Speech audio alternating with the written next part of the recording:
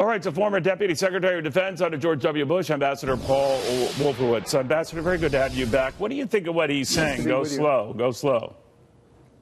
I think he's absolutely right. I mean, I think the main hope out of this is that something more will result later and something better will result later.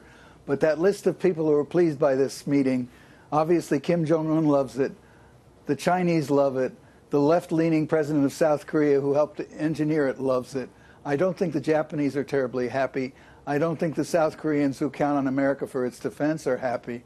And I'm quite sure that that North Korean refugee who was so wisely applauded at the State of the Union message, who lost both his legs in escaping from North Korean prisons, is not going to be very happy either. Well, we don't know all the details yet or how we move forward here, but what did you think, let's go issue at a time, with the president offering to halt these joint military exercises with the South Koreans?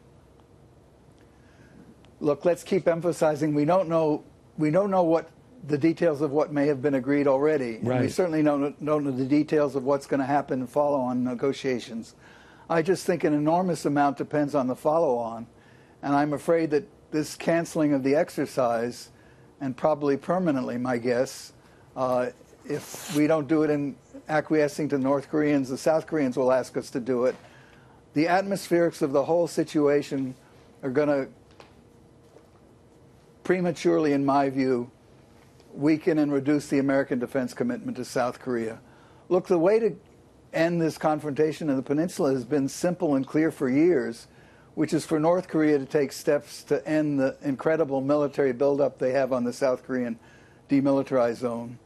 There's not a whisper of that anywhere. It's all about us and about our exercises.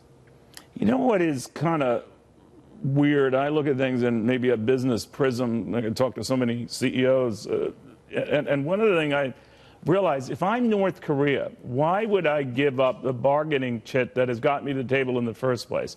Because once I'm denuclearized, I don't have anything on anyone. Look, I think that's why denuclearization is going to take a very long time. It's going to be under their very broad definition that it has to include the end of the U.S. guarantee of South Korea's security. That's what they mean when they say complete denuclearization. There was nothing in there about complete, verifiable, and irreversible, the words that we like. It's their concept, which is a different one. And I think it's true that they see this as leverage, which has gotten them a historic meeting with the President of the United States. They never had that before, without any other countries present, without South Korea even present, except in the shadows, so to speak.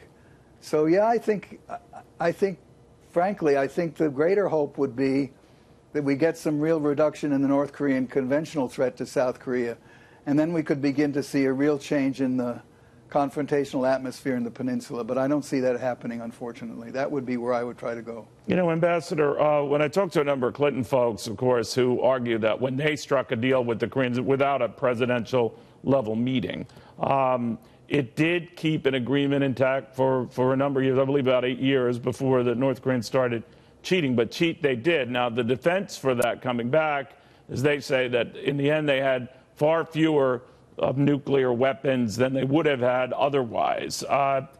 Is that what this comes down to, that we recognize the fact that they cheat, we maybe even recognize the fact that they lie, but we'll still end up being better off because they won't have as much of this stuff as they would if they weren't addressed at all? Look, I think the threat comes from their having even modest amounts of nuclear weapons, even ones that just threaten our South Korean allies and our Japanese allies, which is why I think the Japanese are concerned that this might be a deal that protects the United States but doesn't help them at all.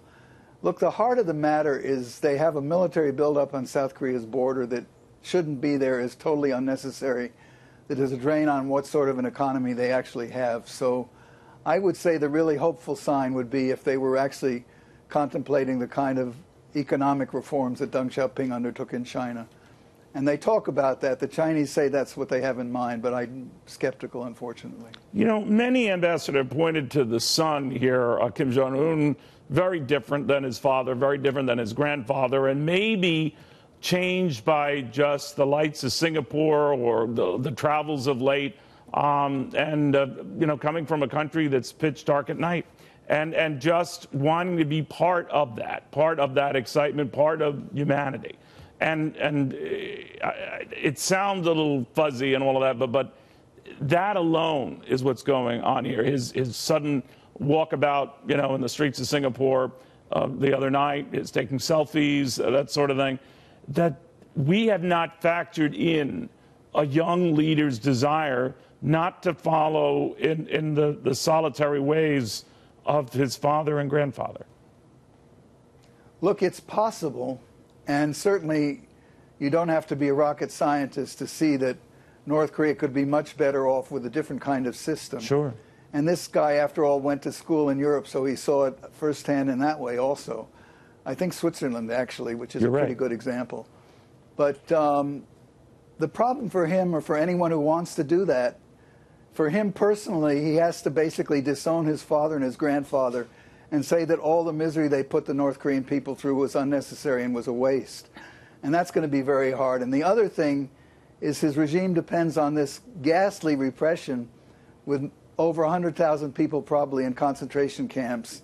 And even the ones who aren't there live in constant fear of being sent with their families to camps. It's so repressive, I'm not sure that he can afford to let the pressure up at all, to allow people to move freely, to communicate freely, to emigrate freely. I don't think that's in his agenda. But it is better still to talk than not, is it not? I agree with that. Maybe talking will get us there. And that, look, I do believe the goal should be not just to be so narrowly focused on nuclear weapons, but to be focused on genuine reform in North Korea that would include reducing their insane military burden.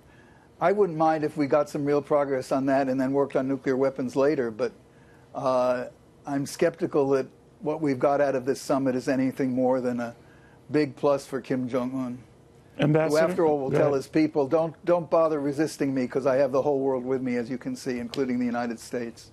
That's an interesting read. Ambassador, thank you very, very much. Good seeing you. Thank you.